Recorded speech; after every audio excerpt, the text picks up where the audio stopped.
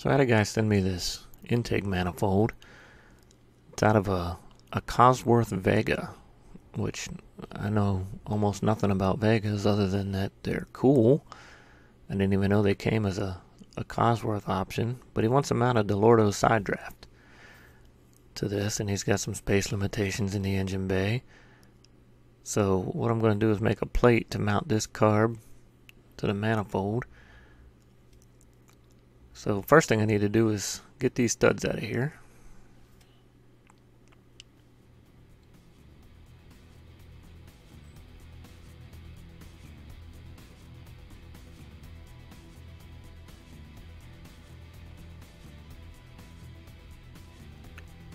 Now I get a better idea what I'm working with.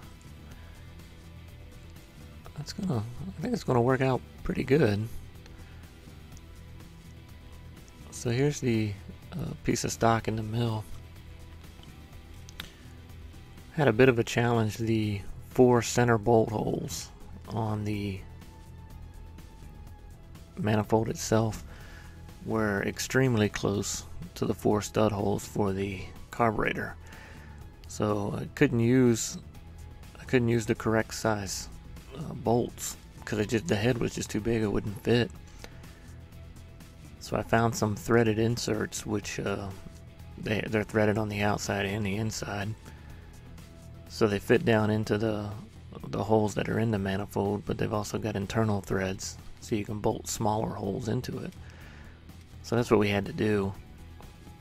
I want to say they were 5/16 bolts originally, and just for the 4 center ones I had to go down to 1032s, which, given the fact that there's 8 bolts holding this flange on and it's a 1/2 inch piece of aluminum, I don't think that's going to be a problem. You shouldn't get any flex out of that. The inserts were stainless, if I remember, and the bolts were steel, so it should be plenty strong enough.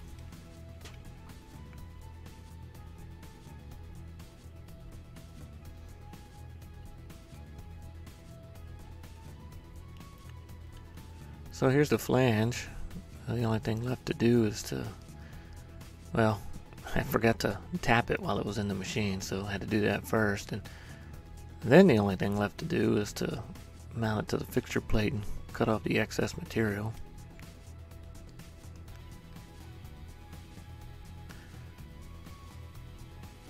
So aside from deburring the bottom side, and I like to put a sand finish on the face. Aside from those 2 things, this plate is done. Came out pretty good too. So here we can see here it is on the manifold.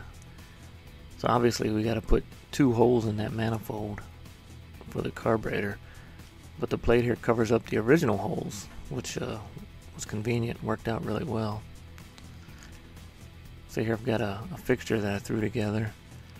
Fixture worked out pretty good. I knew it would vibrate, but it vibrated more than I thought it would. So if I had thought of it at the time, I would have packed some material behind it and closed the vice jaws, and that would have solved that problem. But here we didn't know what was on the inside, so I made the holes a little smaller just so we could see in case we were running into any issues. And there's a little bit, but it's you'll see in a second, it's not that big a deal. So here we're just walking it up to the final diameter. And here you can see you got a little bit of interference, some casting shape in there. So what I did was just took an angle mill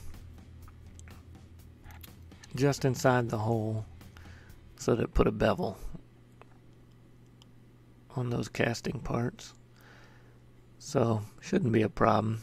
You can take a file to it or something, or actually he can take a file to it if he wants to get rid of those. So here are the pieces. I'm not going to put all the bolts in. I'm going to take it back apart to ship it, but I want to make sure everything fits. See how it looks. So here it is. To turned out well. He's gonna do all kind of tests to it to see what kind of flow he gets and all that kind of scientific stuff that I don't know anything about. But anyway, worked out okay. Ends up looking pretty cool. That's it. Thanks for watching.